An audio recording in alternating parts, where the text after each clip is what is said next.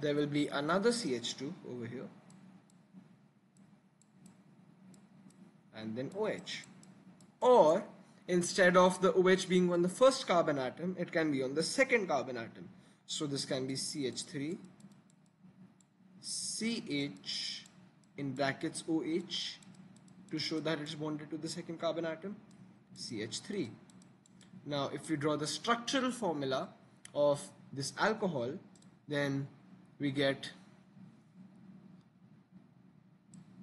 the skeletal formula. If we draw the skeletal formula of this alcohol, we get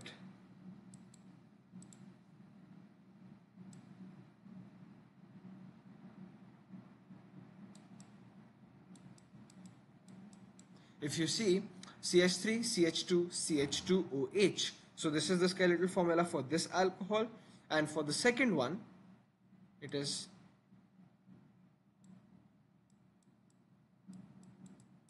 CH3, CH bonded to an OH, then CH3 again. So you can see the difference between these two alcohols. They are isomers because they have the same molecular formula, but they have different structural formula. If you see, they are structural isomers.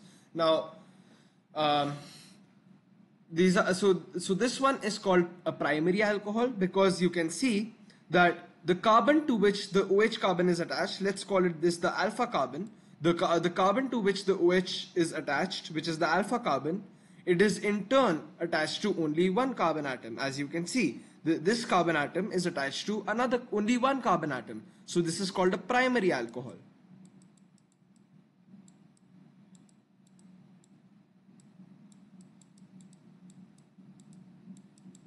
But if you look at this alcohol, if you look at this alcohol, you can see that the carbon to which the alcohol is attached, so this is the alpha carbon atom, the carbon to which the alcohol group is attached, it is attached to this carbon atom and it is also attached to this carbon atom. So you can see that it is attached to two carbon atoms, so this is called a secondary alcohol.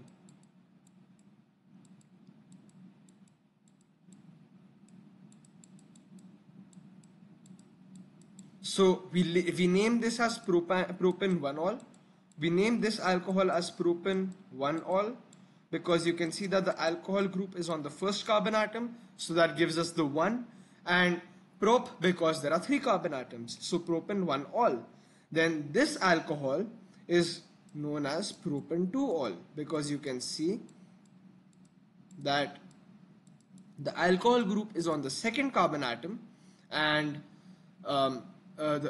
so we have 2, and we have prop because there are 3 carbon atoms. So propan-1-ol and propan-2-ol. These are 2 different isomers of propanol, which is C3H7OH.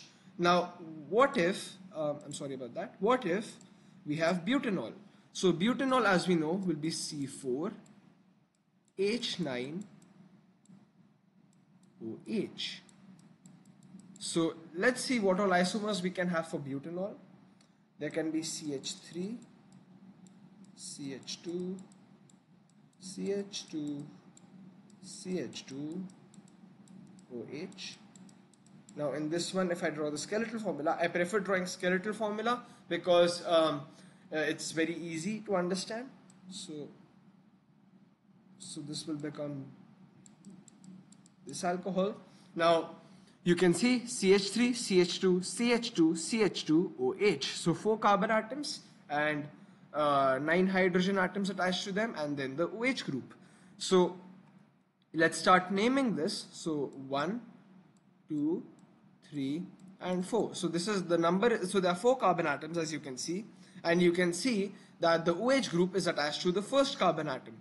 The OH group is attached to the first carbon atom. So this becomes butan because 4 carbon atoms in total, 1 because the alcohol group is on the first carbon atom, and ol. So this becomes butan-1-ol. Then we can have another isomer, which is CH3, CH2, CH2, okay, I have made a mistake over here. So instead of CH2, this becomes CHOH, and we have CH3 over here. So now let's draw the skeletal formula. Now you can see that this time